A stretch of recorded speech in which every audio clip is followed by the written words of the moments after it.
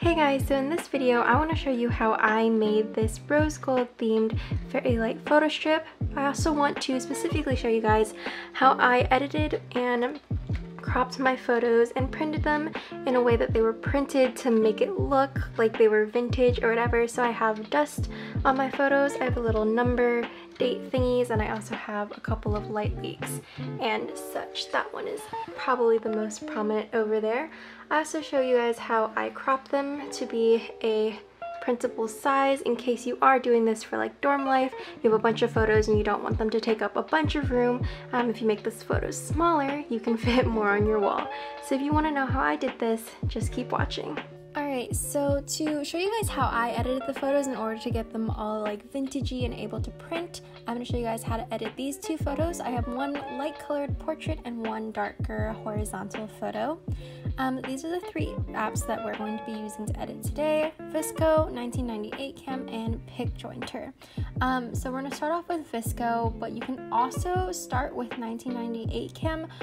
The first step is just to edit the photos to make them look vintagey, and both of these apps have like vintagey filters. So we're going to go ahead and upload the two photos. Then to start editing the photo, we're just going to click on the photo, then click onto the little like glidey bars that are on the bottom left. So I like to set all of the photos to the same preset, so I thought that they would be more cohesive that way. The preset that I chose was HB2, which already turns it a little bit of like warm toned and contrasty, so that's what I did. And then I also just went in and changed some things just to make it look however vintagey as I wanted. Like for this one, I'm bringing down exposure and bringing up temperature and up tint. I usually did that to photos that, I don't know, just like didn't look right. But anyways, this was my like attempt at cohesiveness. After you're done with that, I just went into adjust and cropped the photo. I found that the ideal crop is 4:5 or 5:4.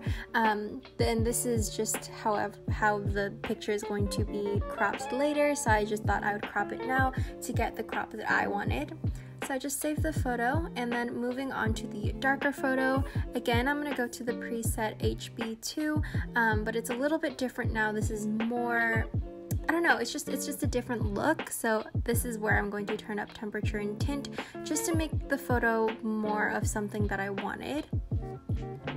And then since it's a horizontal photo, we're going to go 5:4 just so we get the right crop. Save it, and here is a look at all of my photos. As you can see, the HB2 setting was put on all of them, but they're all still not super cohesive and anything like that, so yeah, just fair warning. Then we're going to go and export these into our camera roll, and we're going to take it into 1998 Cam. So this app is, it has a lot of vintage photos. To upload the photo is just the bottom left hand thingy. Once we choose the photo to upload, this app kind of just gives us like dusts and light leaks, which is super cool, but it also gives us the date. So if you can see right here on the photo on the bottom right hand side, there's the date, and this will usually be the date that you took the photo if you took it on anything digital or anything like that, or like the day that you scanned it. If it was scanned, you can adjust the date, or you can turn it into the date that it was in 1998. It's whatever you want. This is just a way to make it look a little bit more vintagey, I guess. Then we're going to go into dust, and as you scroll more towards the right, you can see larger pieces of dust.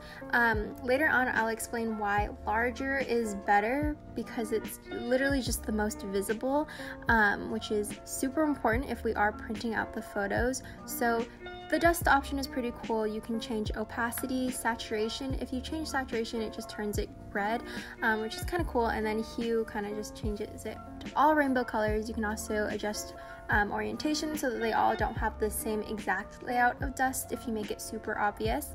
Next, we're going to go into light leaks. For these more exposed photos, light leaks aren't common. If you want it to be a realistic looking light leak, usually pictures taken with flash, or just dark pictures in general with like only a couple of light sources, have light leaks. In this one I just did a very small one, you can see, and we just saved that because I don't want to go too overboard to make it look too unrealistic. So yeah. For this one we can have a little bit more fun with the light leaks, but first for the dust, I did edit the dust, and like that one that I just had right there, that was a very prominent dust that I should have chosen, but instead I chose this one. I chose the one that will probably not end up being super visible.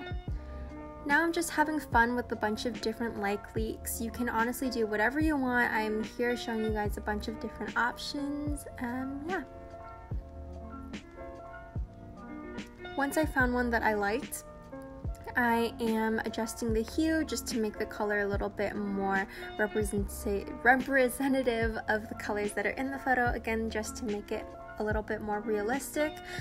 So I just saved that, and as you can see that was a lot more of a prominent light leak. Next we are going to pick jointer for kind of the final step. Pick jointer, oh, I want to pause and just tell you that pick jointer is, you do need to pay for it, but there's a free 1-week trial. PixArt also has this little collage thing, but pick jointer was just so much easier to use. Very simple, there was no like watermark or anything like that. So after the week trial, just remember to cancel it. I would recommend canceling it right away because you still use the app for the entire week that you paid for the trial. But yeah, anyways, just my little spiel. So we're going to be using those top two middle ones. We can either do portrait or landscape, it really doesn't matter. For this photo, let's just do this one, I don't know. So we're going to click one of the two and then select both photos. We're just going to do 2 at a time. After we choose the photos, we're just going to go to those little arrows and we're going to change the aspect ratio, which is the ratio in which, I don't know, you're going to see it once I change it. The perfect ratio that I found was 1.5 to 1 or 2 to 3. Yeah. And then we're going to, if you do landscape, it's going to be the other way around. This one is 1 to 1.5, the other one was 1.5 to 1. Just me explaining. Then if you go to the next one, you're going to get rid of the outer margin, then you're going to get rid of the inner margin because our photos do not need that. It just makes the photo smaller. If you want a smaller photo, go ahead and do that. Next we're going to click on the photo that's like oriented the wrong way, and we're just going to press the little twirly arrow thingy, whatever, and as you can see I just flipped the photo, so now it has like a perfect crop. This, again, the photos aren't cropped 4:5, but it's the closest like direct measurement that I could get. Anyways, we're gonna save that to camera roll, and now we are ready to print. Alright, so here are the pictures. I'm going to see them for the first time. Really excited. So they come in like an envelope within an envelope. And see. Oh my gosh. I love them so much. That's crazy. Okay, let me try to find the example photo because I don't think that you guys just want to be staring at my face. Found it. Okay. Here we go. So these are the 2 pictures. They came out exactly how I wanted them. I mean, quality obviously depends on the quality of your photo. And here are the little, what am I saying? Here are the little timestamps. They're a little bit fuzzy. They're not a little bit fuzzy. They're like, they have the little like glow around them. That's what I'm trying to say. But they look awesome. I'm really excited, and they are all the expected size. So now with these, what we're going to do is cut them. Most people would use scissors, but I am extra as frick. So I have one of these huge paper cutters. Obviously you can cut them down the middle with a pair of scissors, very easy, but I'm gonna be extra and I'm gonna cut all of my photos like this because it sounds cooler and it's more fun.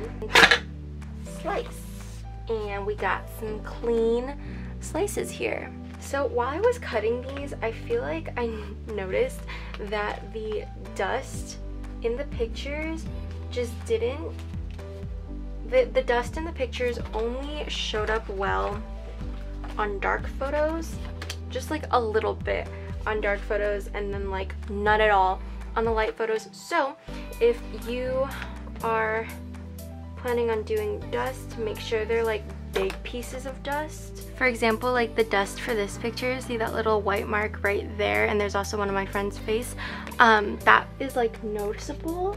Yeah, this one like looks like it has virtually no dust on it. So just make a call. So yeah, these are all of my photos. I'm gonna keep it blurry. I'm sorry if that annoys you, but just because these are my photos, even though you kind of already saw. But yeah, we're just gonna string these up now. Alright, so to finally put your photos on the actual fairy lights, you are going to need your string of fairy lights. These are mine. I honestly don't know how long these are, but I recommend the longer the better. You can always have leftover lights. It's no big deal, but more often than not, people find themselves running out of their fairy lights. So just keep that in mind. So we're going to start off with our bag of clothespins. I got this bag from the dollar store, from Dollar Tree.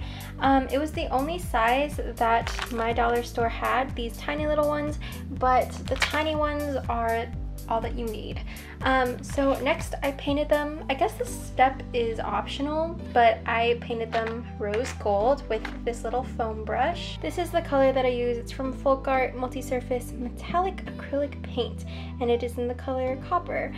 Basically rose gold. I think they had a rose gold color, but I liked this color better, and I thought it matched pretty perfectly with all of the fairy lights. So yeah, paint however many as you need. I held it like this, and then I just used the foam to paint it, and I'm gonna go through a second time and paint this little leftover spot right here, if it'll focus.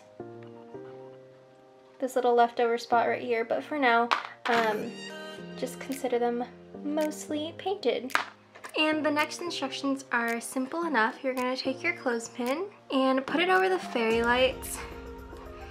Like clip it over the fairy lights to where it can slide through. There's like a little hole right there. And then we're just gonna go up and do like a figure 8, or however many times you want to do until you feel secure about it. So we're just doing a figure 8 at the top, but have it clipped to the fairy light at the bottom. And then just take your photo. Just take your photo and clip it right there in the middle. That way it'll totally stay on your strings.